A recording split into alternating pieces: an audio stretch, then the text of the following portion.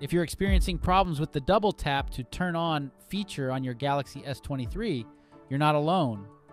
A number of users have reported that the feature isn't always working as expected, especially after using Android Auto in the car.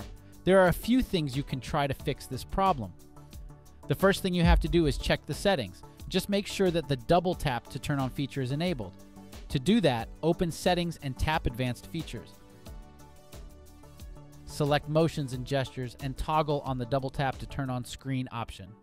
You may also enable the one just below it so that you can turn off the screen by also double tapping on the screen. If it's already enabled and the problem persists, you have to restart your device. This is often the first thing to try when troubleshooting any problem with your device. You can also check for a firmware update, as Samsung regularly releases updates that include bug fixes and performance improvements. If the problem still persists after that, then you should consider resetting all settings to bring everything back to factory defaults without deleting any of your files and data. And that's pretty much it. We hope this guide can help you. Thanks for watching.